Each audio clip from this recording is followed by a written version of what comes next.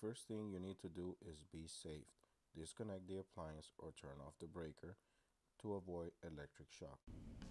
Hello guys, welcome to DIY Repair Now. Today we're going to be working on a dishwasher, Samsung. The model number it's on the display. And the problem that we have with this dishwasher is that it's not draining properly, and it was also throwing an error code. But this is the model that doesn't have any digits, so it's just buttons. So you have to go by what lights are flashing. But we're gonna go ahead and start by check if it's anything to prevent from this dishwasher draining out.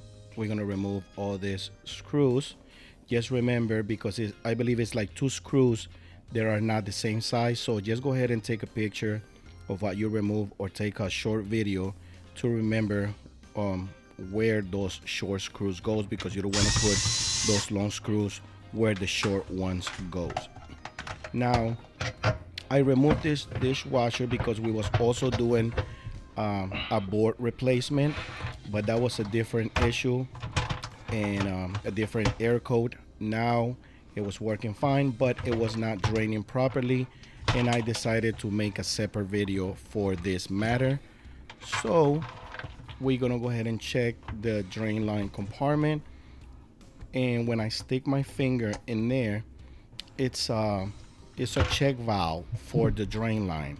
They call it a check valve, but it's like a piece of rubber. That piece of rubber prevents the water from coming back to this dishwasher when it's draining. Now this flapper check valve was twisted and broke, so it was not letting the water going all the way out. It was not draining properly. It was taking a long time to drain, or sometimes it would not drain at all because it was stuck sideways. So now that little piece, I'm gonna go ahead and put a link on the description of this video. That way you can get it on Amazon. It's a very cheap part, and you can get it on the link on the description of this video again.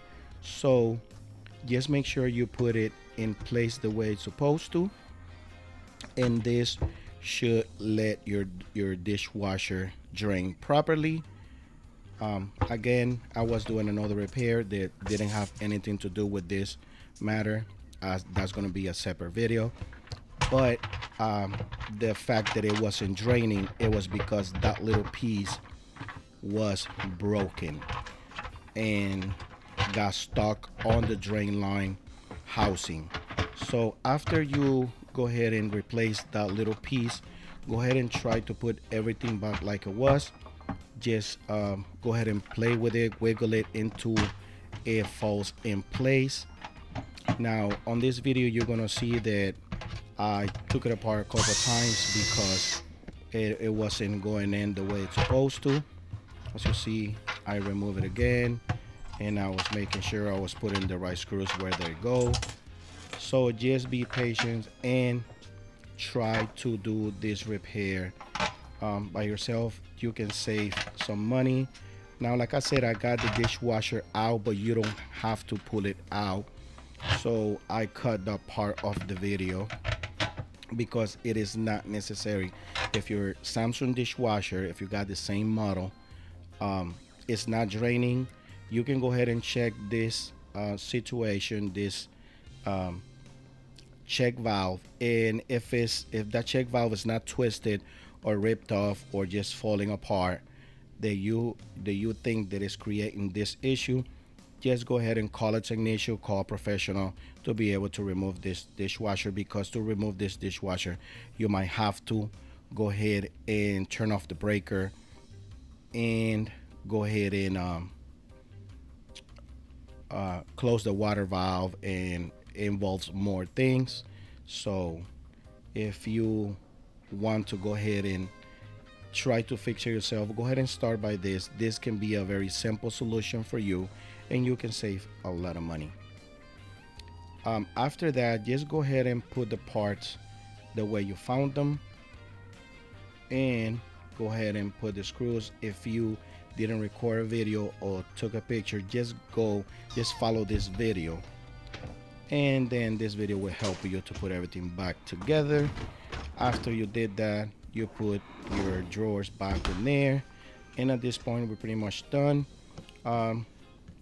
I was checking everything to make sure everything here was clean, because sometimes that's one of the biggest problem with Samsung models, but in this case it was not that. I was checking the part of the drain line from that side.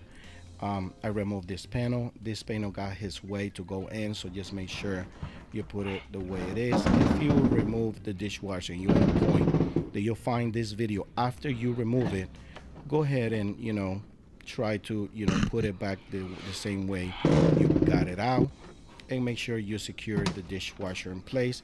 However, like I told you, this video is more for those people who find this video before they start taking things apart and it's not draining. You find this video, you check the check valve, and if that part is broken, this will do it for you. Thanks for watching. If this video helped you in any way, please give us a thumbs up and subscribe to our channel for future videos. Thanks for watching.